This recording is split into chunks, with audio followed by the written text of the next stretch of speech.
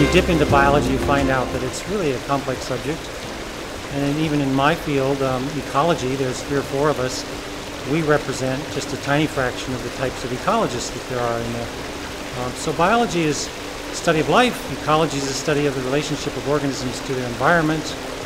I remember as a student, college student myself, sitting through a lot of boring lectures. And I promised that if I were to become an educator, I would minimize that.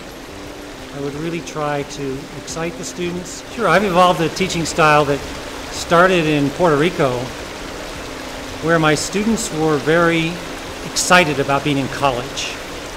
And I was excited that they were excited. And so we developed a synergy that I call it lighting a fire instead of filling a bucket.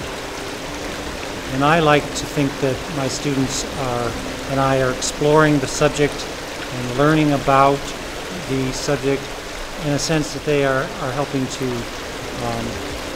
get excited about something. Then they go fill out the facts themselves, or they learn how to learn, which is, I guess, the essence of any education.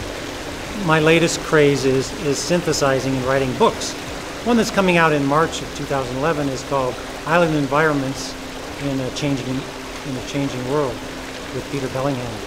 And that one's about islands that he and I have lived on and worked on around the world, and how island systems are microcosms of what we face on the continents. We have some dynamic, high-class, world-class intellects.